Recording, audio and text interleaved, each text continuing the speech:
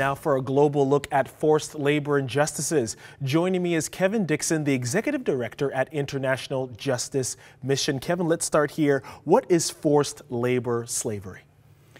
Forced labor slavery is a larger issue than many people realize. There are just over 40 million people in the world who are in some form of slavery. About 29 million of them are in some form of labor slavery.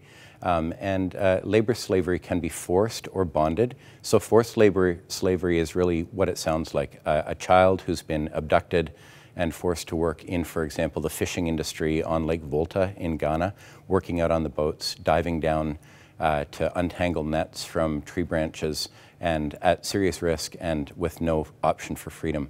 And bonded labor is a condition where people are tricked, coerced into some form of slavery, perhaps to pay off a debt, and consequently are working in a brick kiln or a rice mill or a woodcutting facility with no liberty.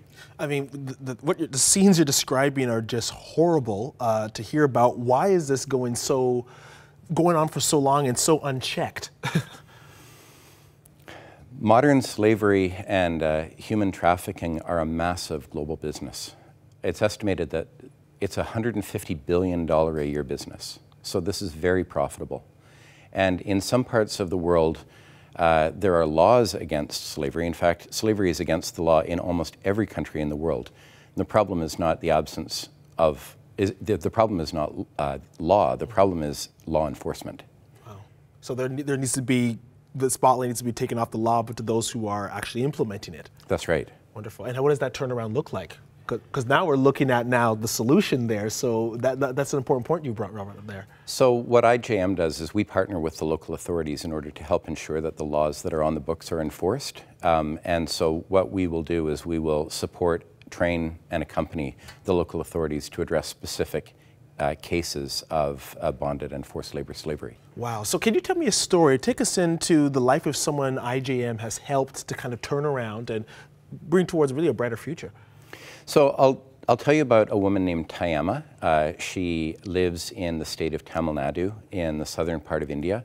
Some time ago, her daughter, was ill and she needed to borrow some money for medicine. And she was told that she could borrow money from a man who would then allow her to work it off. So she and her husband began working in a woodcutting facility. Her child was there with them. And it wasn't long before she realized that she was being held there against her will. She was never going to be able to pay off the debt, and she and her husband and child would never be free. While she was in this woodcutting facility, she became pregnant and was afraid that her newborn child would be born a slave and that there would be no freedom ever.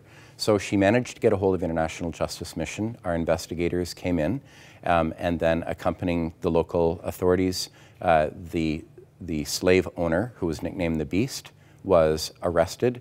Tayama, her husband and daughter, were allowed to go free along with others who worked in this facility. The child was born in freedom. And Tayama remarked later that she wondered if she would ever actually meet this child, let alone meet this child in freedom, but she did. Wow, that's remarkable. I mean, right now there is a Canadian law being crafted to kind of address some of the issues you and I are discussing right now. Can you unpack that for us a little?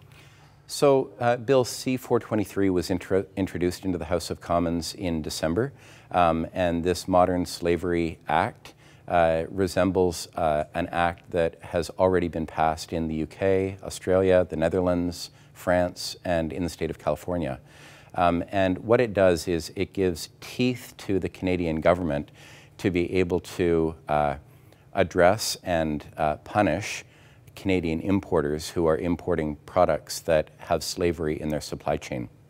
So, for example, there's a high rate of slavery in the production of seafood. It's estimated that 71% of Burmese workers in the seafood industry are slaves. Wow. And so Canadians may not think as they purchase a shrimp ring that in fact that shrimp has been harvested and peeled by slaves. And so the Canadian government is taking steps to ensure that importers are held responsible for any slave taint in their supply chain. So let me ask you this, Kevin. I mean, I'm thinking about the everyday Canadian watching this, hearing the great work IJM is doing, and you pointed out something. You said the average Canadian, the grocery store, purchases something and doesn't know the backstory. How do we bridge that gap between, you know, Kevin, I had no idea what I was purchasing, you know, at a grocery store had such a backstory. How do we bridge that gap for the average Canadian who is really just trying to think, I need to pay this mortgage, I got to pick up my kids from school? How do we make it a much more everyday reality for the average Canadian? Well, a recent Ipsos Reid poll shows that 91% of Canadians have expressed concern about the possibility that there is child labor or slavery in the products that they purchase. So Canadians are concerned about it. What is important now is for the importers to be held accountable for the products that they import. And that's where Canada, with its history of emphasis on human rights, stands in a very good position to hold those importers accountable for their actions. Does the future look bright for you? All that's ahead, hold the importers to task. Does the future look bright for you on this?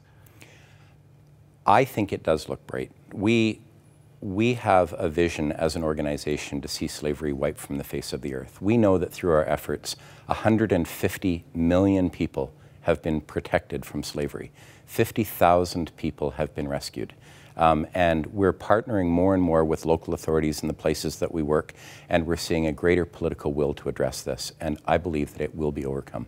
Awesome. Keep the great work you're doing. Thanks so much for your time. Thank you. Appreciate it so much.